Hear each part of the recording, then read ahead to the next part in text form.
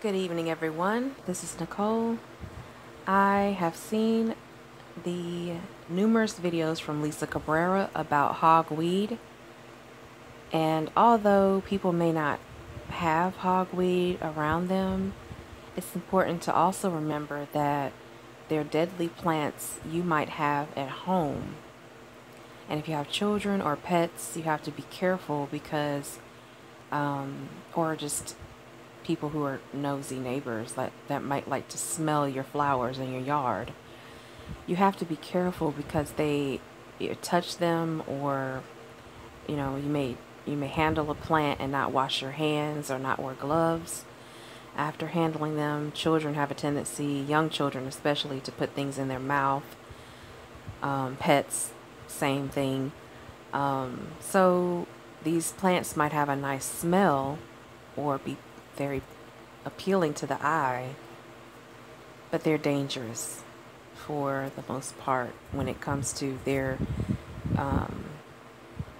adaptations that they have developed to defend themselves. So these plants in this list are dangerous, and some of them are even lethal.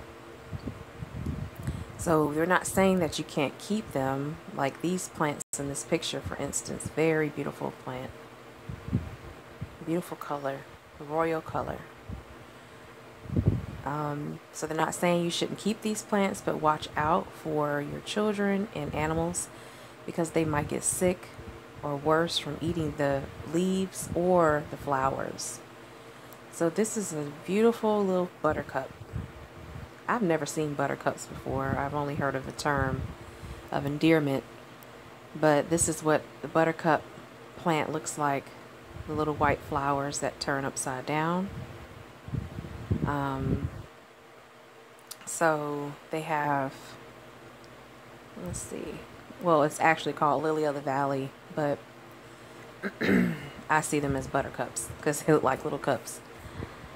So the Breaking Bad fans, you remember that Walter White used the sweet looking plant for some not so sweet deeds. Consuming its toxic compounds called cardiac glycosides can send people to the hospital with symptoms like dizziness, vomiting, rashes, and diarrhea. If left untreated, those little bells can even cause death.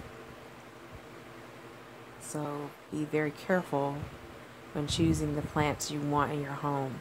Now these just look dangerous to me. They look like sea urchins to me.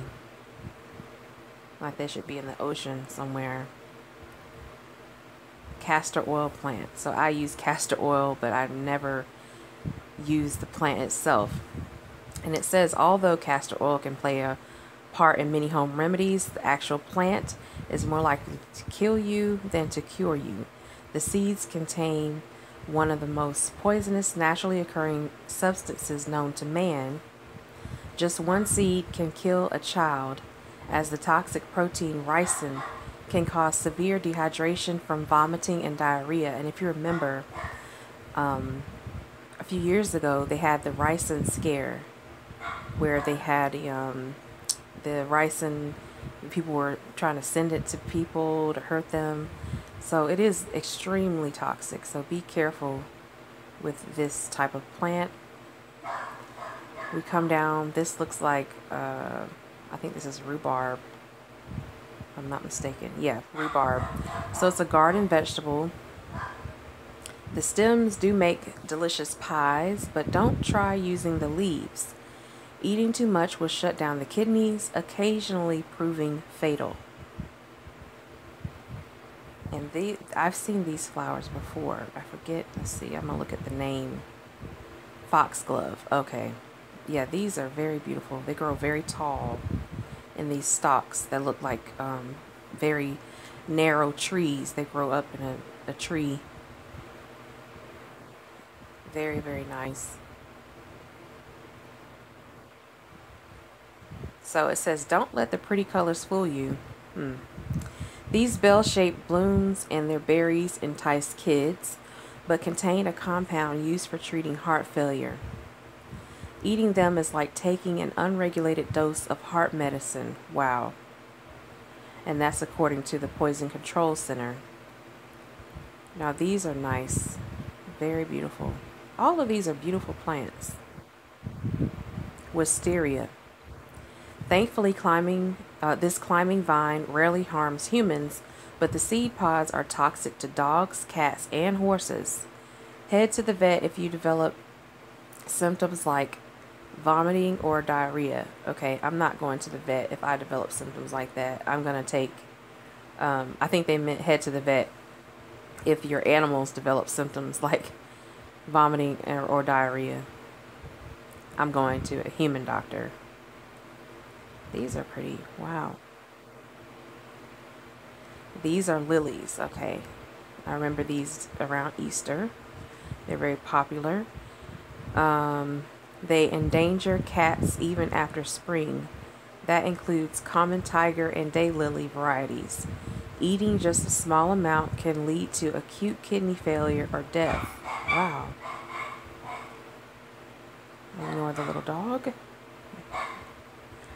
These look like elephant ears. You see these a lot. Doctors' offices, waiting rooms. I see these a lot. Like in the corner. Okay, I am going to try my best to pronounce this. Dieffenbachia. I hope I pronounced that right. Dieffenbachia, also known as dumb cane and elephant ear, can become deadly if ingested, causing the airways to swell shut. Wow. Even brushing against it can cause burning or itching. So that's similar to the hogweed.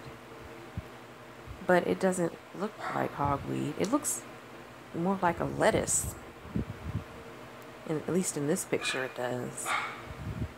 And I know they grow very big. I saw some at the museum. They were huge. Huge elephant ears. Okay, these look like daffodils.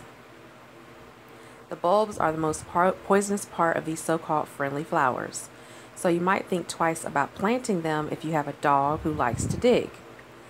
Ingesting too much could cause vomiting, diarrhea, convulsions, tremors, and cardiac arrhythmia. Whoa. Oh, it looks like a little bouquet. Hydrangea. These popular blossoms contain a toxin that is no joke, cyanide. But don't uproot your plant just yet.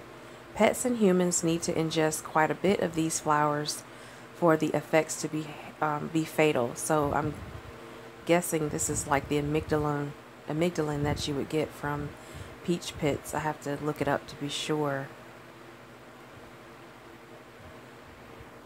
I see these flowers at the nursery. Oleander. Eating only a small part of this plant, which flowers in white, pink, or red, can be fatal. In one case, just one leaf was enough to harm a child. Wow. Symptoms of poisoning include drowsiness, slowed heart rate, and shaking. So it must affect the nervous system.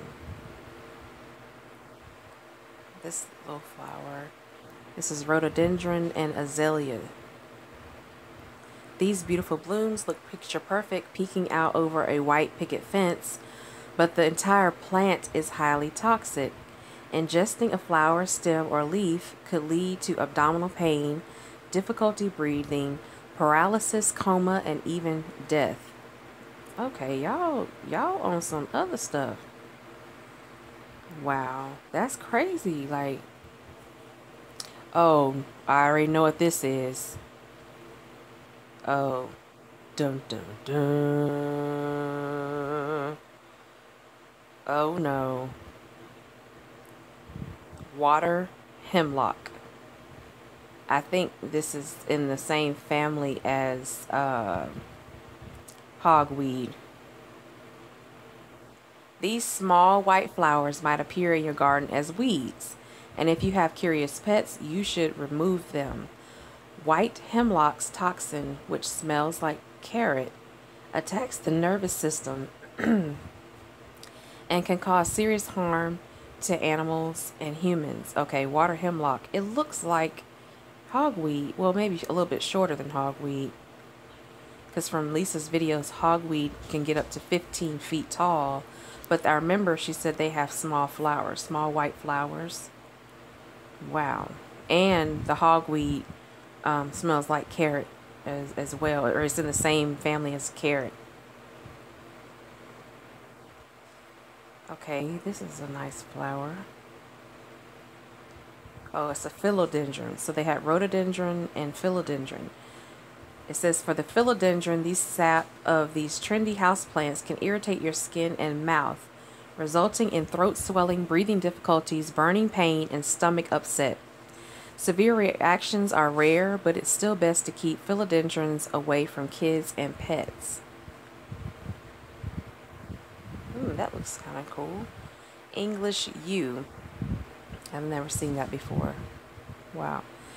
This entire plant is poisonous. Okay, well, won't be getting this. Save for the berries. But the seeds are the most toxic. The alkaloids throughout the yew can cause convulsions, paralysis, and in extreme cases, heart failure. I'm noticing that a lot of these are neurotoxic plants. Mistletoe.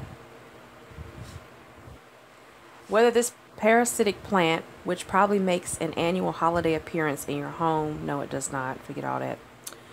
It can cause death, has been debated, but it can cause digestive problems, slowed heartbeat, and hallucinogenic effects in humans in large doses, and is of particular harm to pets.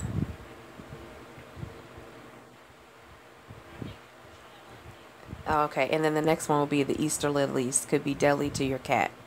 So that's it for this article. I hope that you learned something about these dangerous plants.